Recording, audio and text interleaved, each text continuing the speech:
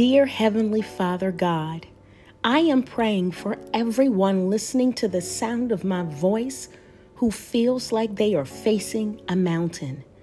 Father, you are so big, gracious, awesome, mighty, and that there's nothing too hard for you.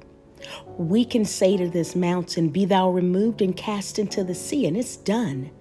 So I'm praying right now, Lord, that you, in your grace and mercy, would help each and every one of the persons listening to the sound of my voice by helping them and showing them what to do in their current trials.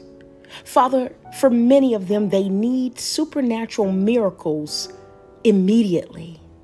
And so I'm praying for every mountain to be removed or everything out of their way. In Jesus' name, amen.